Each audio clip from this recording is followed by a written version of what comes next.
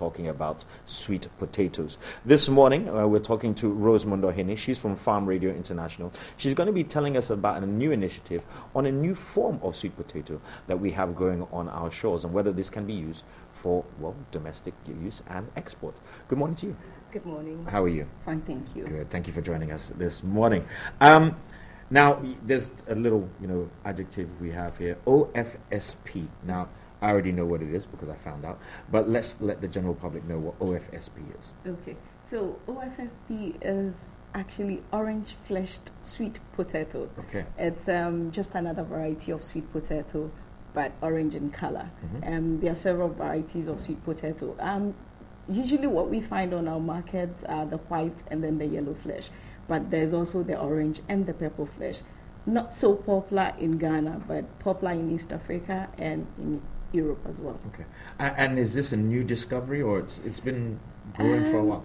Frankly, it's not a new discovery. It's been in existence for the past 25 years, but most people, because they don't know its benefits, especially when you go to Boko, it's widely grown there, but usually exported into Burkina Faso.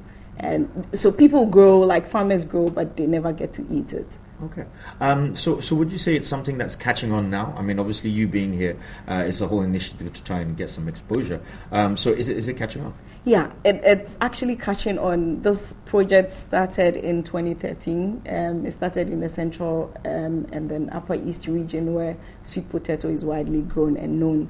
So the first phase of the project actually centered in these two regions. Then we moved into the Volta and then the northern region.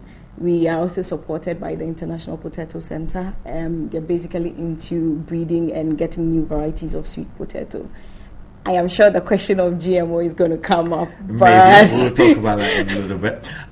However, I mean, when it comes to sweet potatoes, I know when it comes to carbohydrates in general, when it comes to healthy eating and advice, we tend to push away from carbohydrates. But in regards to sweet potatoes, there are a lot of nutritional values, aren't there? Exactly. Tell us. This variety of sweet potato contains beta-carotene. Beta-carotene is found in carrots. That's why carrot has the orange color. Yeah. So this one can also be used in place of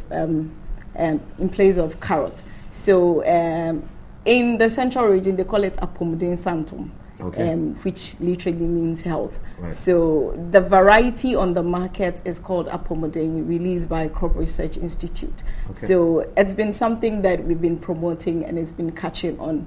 Vitamin A deficiency, when you take the statistics, you realize that it's very high amongst children from 6 months to 5 years.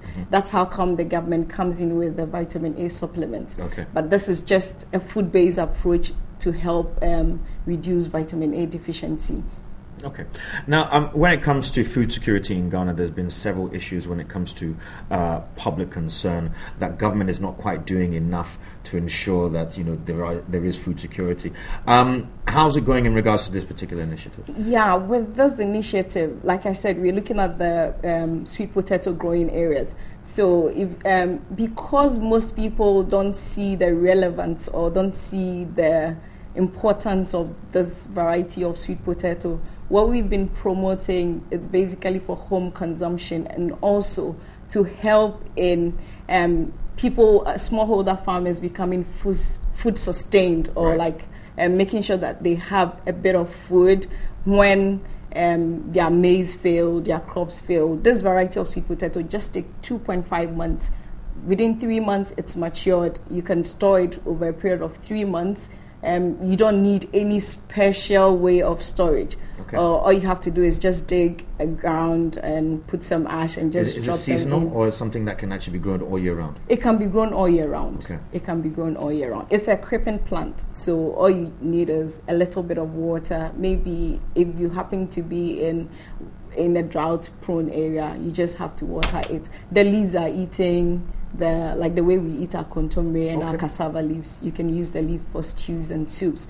And you can do so many variety of dishes from the roots as well. Okay. All right. So tell us more about the exhibition that's coming up then. Okay. So there's an exhibition coming on at the International Press Conference in collaboration with the Editors Forum. So on this day, all we are saying is just come sample food made from OFSB or made from orange flesh sweet potato. There's going to be a chef on standby. There's going to be bread. There's going to be yogurt. There's going to be impoto. We, in as much as we want to promote it commercially, we also want to promote it domestically. Right. So the impoto that we used to do from our yams and our cocoa yams, yeah. we can do impoto from sweet potato as well. Okay. We can do soups. We can do stews. Our palava sauces don't always have to be kontomire. It can come from different sources. Okay. So we can use the leaves as well. Oh. So for every, it's actually free. Admission is free. It's starting tomorrow at 10 a.m. to 3 p.m. And for every pregnant woman that comes, because it is good for pregnant and breastfeeding mothers. Okay. It is also good for children 6 months to 5 years. Yeah. It's actually good for the general public. I'm sure a diabetic patient is wondering, can I also take, because it's sweet?